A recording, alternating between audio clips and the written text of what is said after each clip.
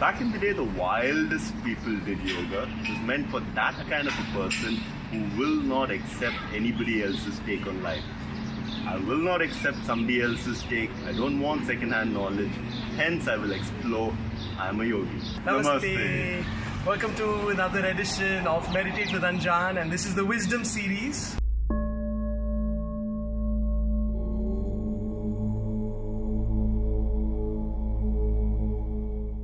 Today with me I have an amazing yogi, a storehouse of knowledge, the founder of Total Yoga, Manish Pole. Namaste. Thank you for joining us, Manish. Thanks for having me, Anjaan.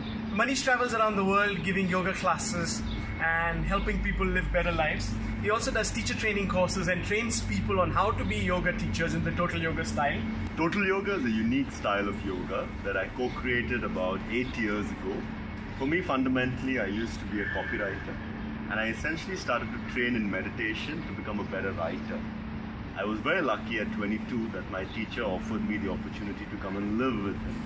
In that sense, I'm very old school, that yoga and meditation is learned by shadowing a master. And I spent about 7 years. I thought it would take me 3 years, or rather 3 months, to learn meditation. It took me the best part of 7 years. So there's 100 plus Total Yoga teachers, including classes in Dubai, Bangalore, Pune, the UK, US, New Zealand. So I will put his Instagram link here. Make sure you check it out. And you can find Manish Total Yoga on Instagram and on Facebook. So I want to ask Manish about meditation. And as we know, in the Vedic text, the Yogic text, there's your Japa, Tapa, Dharana, Dhyana, Swadhyaya, and multiple other meditation modalities. So what is meditation to you, and what are your practices? Everything in life, the way I see it is like this. Any and everybody will experience silence at some time in the day. If you're really off, it might happen once a week, might happen once a month. Yoga is how do you game your day so that silence happens when you want it to happen. We're going to put this in big text. How do you game your day? As a yogi, you don't leave anything to chance. If I want to be silent when I want to be silent, I have to look into every aspect, from what I eat, the relationships I maintain, everything, how I treat my body, how I treat my mind, everything. So that silence is no more coincidence. If it was a coincidence, then you don't need a science of yoga. Then it will just happen, and it does happen to all of us, just like that. You could be sitting at sunset and you're silent. You could be spending hours praying and not be silent. It happens as a gift. It's not a verb. You don't meditate. It happens. But how do you game your day so that it happens when you want it? So let's explore this concept of silence, because most of us have different definitions of it. So let's find out the yogic understanding of what is this silence and how it includes stillness and maybe nothingness. Essentially what we find is that as you go deeper within, there's nothing. The only noise is at the periphery, whether it's the body, even the mind. So yoga is precisely defined as an ability to create a certain distance between you and your body and between you and your mind.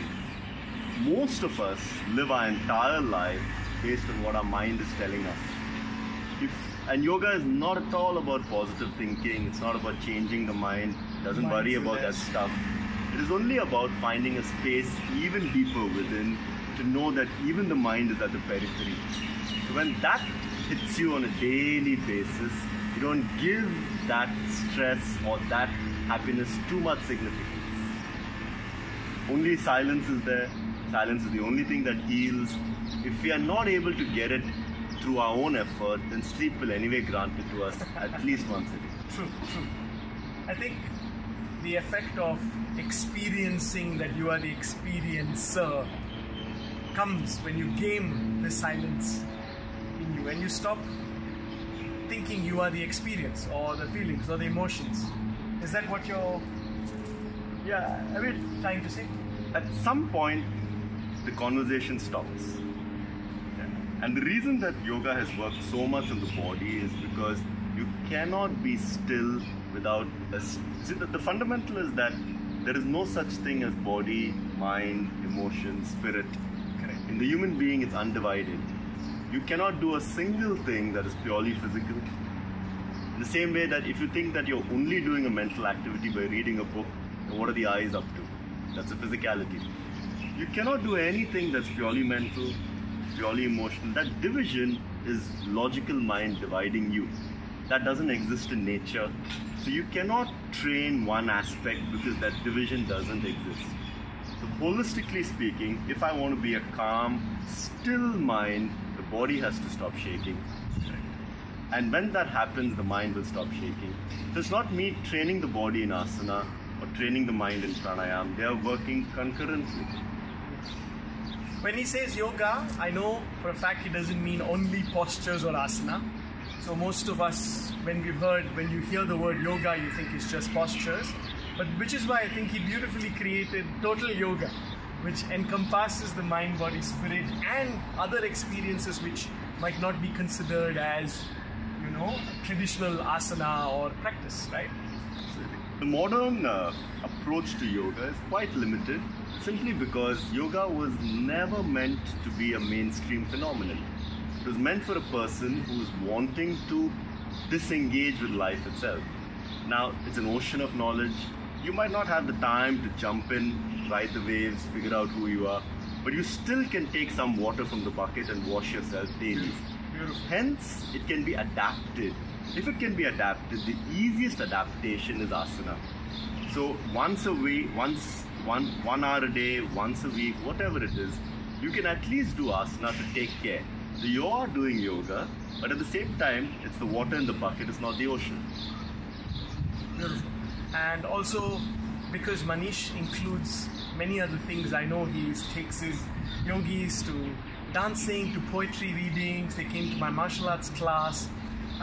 Would you like to share the ideology behind that? Back in the day, the wildest people did yoga. It was meant for that kind of a person who will not accept anybody else's take on life. I will not accept somebody else's take. I don't want second-hand knowledge. Hence, I will explore. I am a yogi. Now, if that is the fundamental, how do you express the body with martial arts, dance? How do you express the mind, poetry? How do you express every part of you? In the last 50-60 years, we have another ideology of control. Control traditionally doesn't belong to the yoga way of thinking. You express over a course of a lifetime. Control might give you immediate results. You might become disciplined in the next 2-3 months, but it will create a lot of pent-up frustration, things that are unexpressed. So expression will take longer time. So typically discipline is something that happens automatically, but internally there's a certain wildness. The fire has to be there. If that is not there and you just become a robot, you're very far from yoga actually. Beautiful. I also want to spend a few more moments talking about this gaming of your mind and emotions and feelings so that you stay in a meditative state. A few quick tips practically on how people can actually game and thereby play and thereby decide how their day unfolds instead of letting it unfold without their choice. So one of the easiest things to do is to follow the sync of the sun. So if you sleep a little early, you wake up with the sun, already you're attuned to being in a calmer state. If you eat smartly, and you don't need anybody to tell you how to eat, you can't be that lazy. You got to figure this out yourself. If you eat right, then your body is not worried or it's not struggling with digestion. If you're struggling with digestion, you cannot be calm. You wasted 6 hours. So rather eat what the body is asking for. For the first few hours of the day, even if it's 1 or 2 hours, don't turn on the digital sort of stuff. Spend a little bit of time figuring out or taking a few deep breaths. Essentially, take a cold shower that will help the body to breathe deeper. Do a little bit of a walk. Get a little bit into nature. If you get inspired, your problems will seem in place. If you're not seeing nature, you think that your problems are too huge. So these things early in the morning really help. Stretch a little bit, the endorphins, the body starts to work differently. Figure out, all this is fine, but this doesn't work unless you have a long-term vision. If you're using yoga to be happy, and just by doing a few deep breaths and a few stretches it's going to happen. No way. A human being is designed to be happy only when they are going back to source. If you're going back to who you are, back to your source, you'll be on that happy journey. Anything else is a distraction. And causes tension and worry. Causes tension, causes worry. If you're not authentic, if you're not going back, and you cannot fool yourself. You can fool anybody else. You cannot fool yourself. And you can tell yourself today that I don't have time. The whole year you didn't have time. But when you're 70 and you're about to die, you cannot tell yourself I didn't have time to figure myself. Yeah, you won't do it to yourself. So take the time and be natural. If it means doing something, be so natural that you're naturally calm. It shouldn't be difficult. If you don't listen to anybody's laws and rules for you, you'll be fine. Exactly. The challenge is, how do you not listen, or how do you not get influenced by these big books, by these world famous speakers, by these ancient traditions? How do you stay natural, raw and respectful? That's beautiful. Now I'm going to request Manish to meditate with me so that I can have him as part of my Million Meditators challenge, and we're going to probably hyperlapse this. Enjoy watching.